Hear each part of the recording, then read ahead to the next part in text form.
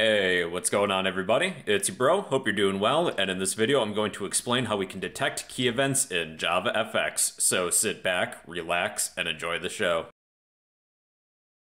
Alright people, so this is how we can detect key events in JavaFX. There's one of a few ways in which we can implement this. I found that the easiest way is just to add an event handler to our scene directly within our start method, but there's a few changes that we're going to make to our current code.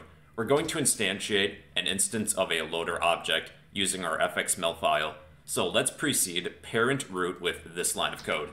fxml loader, we will call this object loader equals new fxml loader, and within the constructor pass in get class, get resource, the name of your fxml file, and mine is named scene.fxml. Now we're going to change parent root equals get rid of all this, and we will use the load method of our loader object. This will load an object hierarchy from an XML document. One way in which we can access the properties and methods of a controller is to create and instantiate a controller object within our start method. So let's add that maybe here. Controller, whatever the name of your controller class is, let's call this controller, equals, and we need to use our loader object, loader.get controller. So this will create an instance of a controller object for us, and this controller object has access to any properties and methods found within your controller class that are defined within. So let's define a few methods. Let's say we have a method named moveUp, and let's print something. System.out.println, moving up, move down, moving down,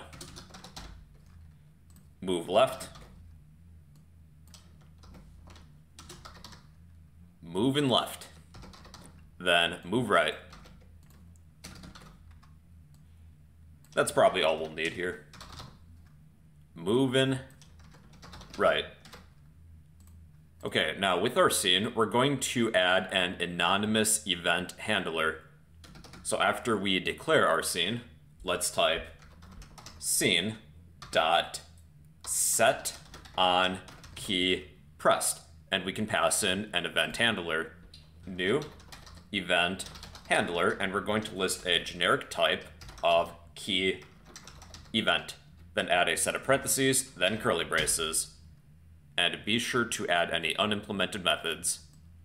So when our scene detects a key event, it will call this handle method.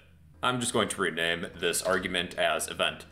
Now, within our handle method, let's just be sure that everything's working by testing it. Let's display the code of the event that occurs that is handled. So type the name of your argument, event.get code. So when we run this,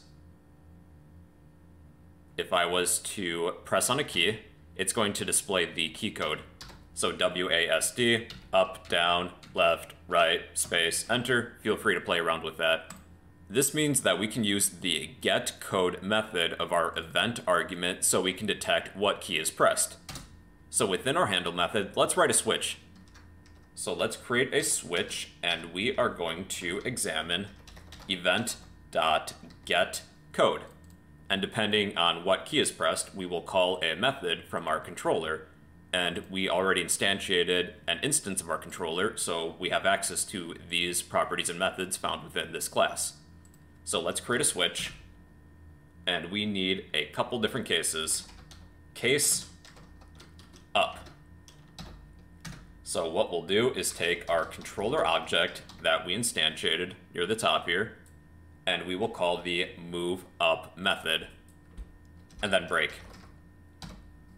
Okay, let's do the same thing for down, left, and right, but I'm just gonna copy this.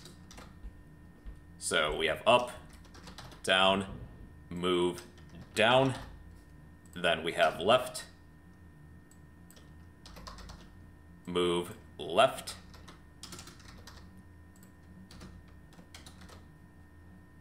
then right, move right. We should probably add a default case too. So default,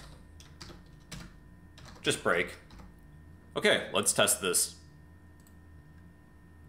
I'm gonna press up, down, left, right. Moving up, down, left, right. Cool.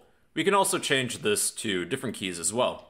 Let's say to move up, we're going to press the W key, down will be S, left is A, right is D. This time I'm going to press W, A, S, D. That's one way in which we can detect key events, is to add an anonymous event handler directly to our scene. Now you could shorten this to a lambda expression. If we were to do that, we would write event, then an arrow, get rid of your handle method, but keep the code within. And let me just move this together. So this would also work too. W, A, S, D. So in conclusion, everybody, that is one way in which we can detect key events. We can add an anonymous event handler or a lambda expression directly to our scene using the setOnKeyPressed method. If you would like a copy of all this code, I will post this to the comments section down below. But yeah, that is how to detect key events using JavaFX.